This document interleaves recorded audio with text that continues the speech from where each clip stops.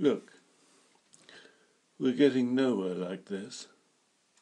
Yes, we are. No, we're not. Yes, we are. We aren't. We are. Aren't. Are. No, we're not. Yes, we are. We are. No, we're not. Yes, we are. Etc. ad infinitum, or until one or the other blinks. I love that sort of argument because I always defeat my opponent, simply because I can go on and on ad infinitum until I wear him or her out. It's usually him. But I don't tire of that kind of conversation. I don't find it the slightest bit tedious. In fact, I relish it. It's like with arm wrestling, at which I've rarely been defeated. Not because I'm bulging with biceps, but simply because I go into an arm lock, truly locked, not moving, though he, my opponent, be straining and puffing with all his might to push my arm over, but never can, for I've concentrated all my force there, while at the same time remaining very relaxed. It's something to do with the Chinese principle of qi, I suppose.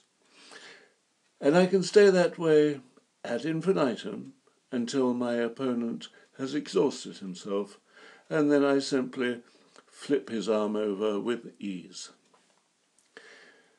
It happened like that once in the port city of Kiel in the north of Germany, on the Baltic coast.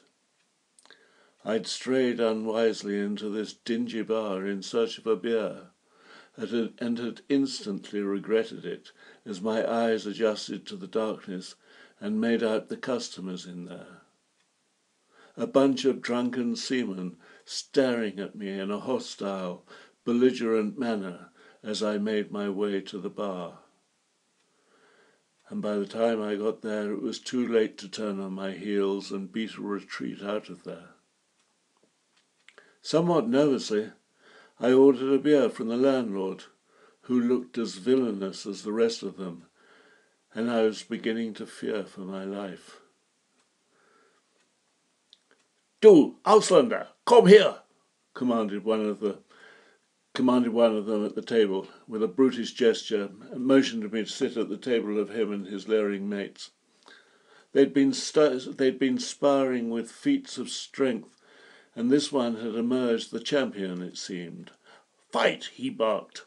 "Fight, Ausländer!" And he planted his beefy, tattooed arm assertively on the table and barked into my face, "Fight, Ausländer!"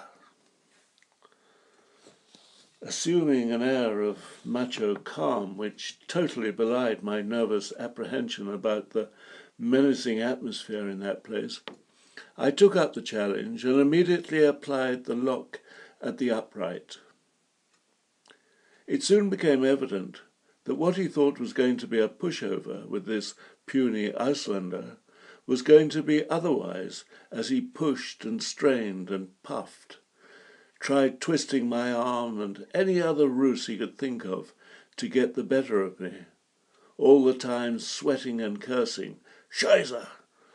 and petitioning encouragement from his mates, who were all beginning to realize that their champion was on his way to a humiliating defeat, as I simply would not budge. Little by little, I sensed his huge, straining muscles begin to slacken, and then I began my offensive. His arm became limp and lay on its back on the table, with mine on top of it. "Ach, Scheiße!" he muttered in defeat.